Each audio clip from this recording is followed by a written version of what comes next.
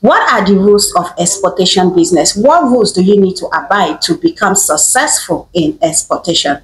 Hello, I am Victoria Vic and I coach on how to export African food items and raw materials abroad. So if you are wondering and if you are looking for how to successfully export those raw materials and those food items you have with you, like fish, melon, crayfish, ginger, garlic, charcoal, anything at all that you think that you can export or you can have access to, you are welcome. This is the right place to be. I train people on how to successfully go into this business in mini and large exportation. You are welcome. So today I am going to be asking this question and I'm going to be clarifying this thing.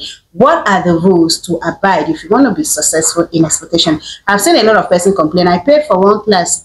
Some they don't learn this business before, as I pay finish, they not can teach me, I not can learn, I'm not can make money with the business, I not can do like that. You know, a lot of persons may say things like this. So that's why I am making this video, so that I can tell you the rules you need to abide if you want to make money in this business. Number one, check your appearance. Yes, check your appearance. How do I look? I know I look good.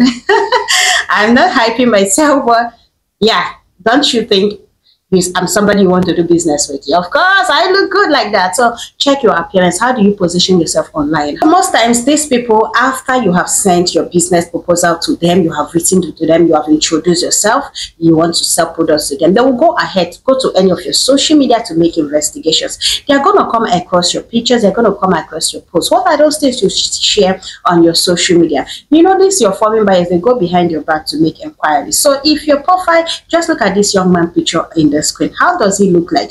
Is this somebody that you can commit thousands of dollars into his hand? You know that this business is a business of trust. Again, you have to be trustworthy. You have to have integrity. If you're the kind of person that if they give you money, you'll be saying, and I said I can't work, I go to the market, and I said the market can't do me like this, I can't work like this, I can't do like this. You cannot do this business. You have to have integrity. You have to be trustworthy. If you say A, your A should be A. You have to be straightforward. You can't go blabbing and beating around the bush. You have to have integrity and honesty, okay?